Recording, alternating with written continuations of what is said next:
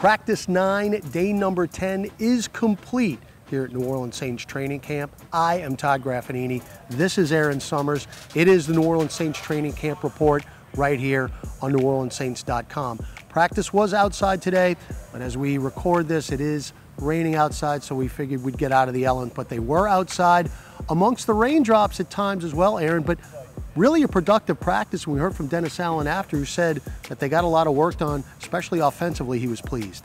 Today was the first time that we saw the team go through red zone drills. They spent a lot of time working on, that close distance to the end zone, and pretty successfully as well. And then, as you mentioned, the rain started a little bit, so they had an opportunity to do little wet ball drills.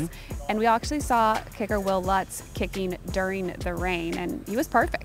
As he has mostly been the entire camp, Will Lutz now 19 of 20 in his field goal attempts during New Orleans Saints training camp. Now, running back is a position that we've kept an eye on throughout camp. You know the established guys, Alvin Kamara, Mark Ingram. It's who's going to be that third running back, which has really been a storyline. Tony Jones Jr. had another productive day today. We'll hear from him in just a second, but that has really been something to watch throughout this training camp, Erin. You mentioned Tony Jones Jr., also Malcolm Brown, a pickup this training camp, and then before the training camp started, and then also Abram Smith, an undrafted rookie out of Baylor. All three of them really in that rotation for the third back spot. Tony Jones Jr. going into his third year, his first year here with the Saints. He pretty much spent the entire time on the practice squad last year. He was able to make the 53-man roster, started 4 games, didn't have any touchdowns, but he really wants to work on his productivity, and he wants to get a little more versatile in his game. Actually, he was working in the passing game a little bit today. He had a couple touchdowns, so he's really trying to expand his role on this team. Here's Tony Jones Jr.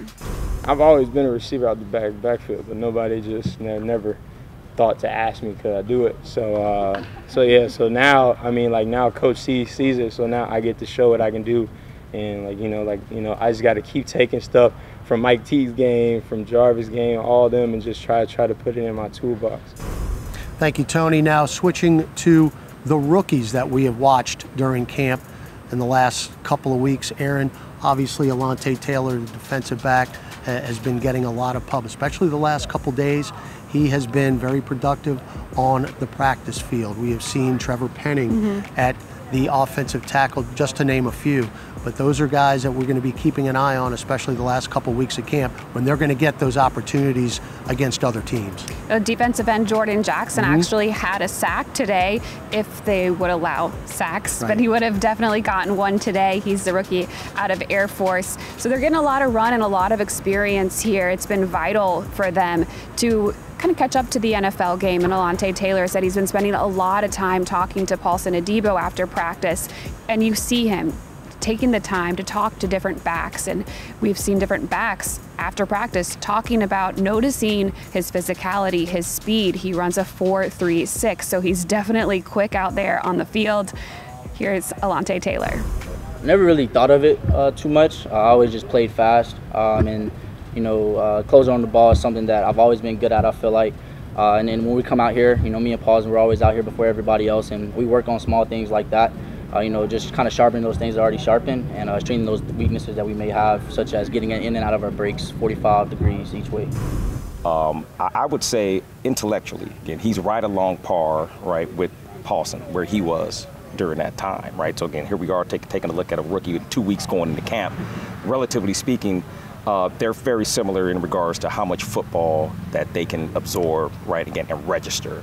So cool part about, again, 27 is that, he's played offense, he's played quarterback, he's played wide receiver, right? Again, he steps in maybe as a freshman or early on in college, and then he starts as a corner immediately. So, there's a lot of football in that brain.